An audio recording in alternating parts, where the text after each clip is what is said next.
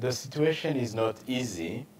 After the Lofa Foya second wave, there was on 12th of June another epidemic in Monrovia. The same epidemic spread in Monrovia, Montserrado County. Some 2 weeks ago, the situation has deteriorated with 4 more counties affected. Now in total we have 6 counties that have reported cases, and there is another one we have a suspected case, which is Rivers. But the major problem we should mention here is that we are facing a cross-border epidemic affecting 3 countries. So it's not about a Liberian epidemic only. And the second issue is that we have an epidemic for the first time affecting the capital cities. And that makes the situation very difficult to control. In addition to that, we have a problem of denial from the population, and also traditional burial practices and funeral rites, which highly expose people to contaminate themselves, and they get Ebola virus disease. And they know that when we are talking about traditions, it's not easy to control. The last point is that in Africa, when we have something killing quickly, suddenly, people believe usually that this is about witchcraft, about spiritual issues. In West Africa, we talk about juju, and that makes the situation not easy. There is another point I forgot, which is very unusual. The suspected cases and contacts run away and they hide from the health workers who are doing contact tracing, case finding, and that makes also the situation not easy. It's very unusual. Usually in the previous epidemic, we did not experience such situation. Yes, the WHO is actively supporting the government of Liberia, Ministry of Health and Social Welfare, in responding to this epidemic. In the first wave, as we said, we had a team stationed for 1 month in Foya, Lofa County, and that helped to control the epidemic.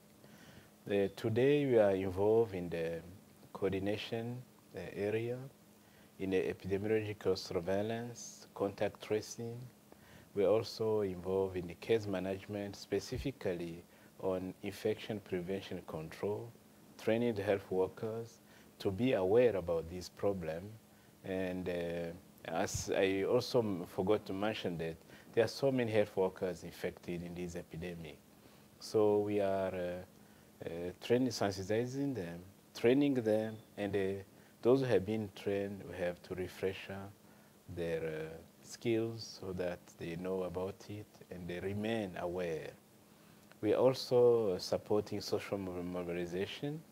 We have a communication team here from this second wave, from headquarters. I should mention that we are also responsible for coordinating other partners for the response. Yes, we need to increase human resource capacity, because originally we had only 2 counties affected. That's Lofa and Montserrado, with 1 case or 2 in Margibi, and we are coping with that. But now we have 6 counties affected in the area of epidemic surveillance to make sure that contact tracing and follow-up, the information is shared on time and the flow appropriately and shared with partners. We need to make sure that all the cases that are reported are put under treatment center, followed up appropriately to increase chances of survival. We need also to have enough social mobilization, especially those who are doing interpersonal communication. and some having even some good negotiation skills, and have anthropologists to interpret this kind of reaction from population, where people run away from the communities, move from their homes, going somewhere else. So we need more expertise. We need also, of course, additional financial resources to make sure that the operation is well conducted, people go on time, and where the problem is, having a fuel and some facilitation in terms of DSA.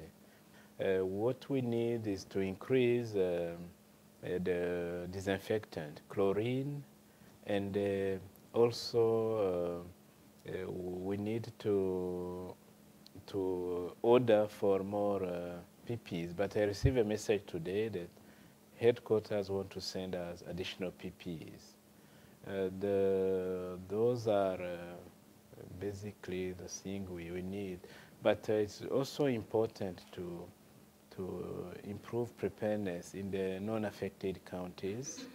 And for that, we need to provide more information, more flyers, sending an advanced team to make sure the information is there and avoid those counties to be affected by the Ebola epidemic.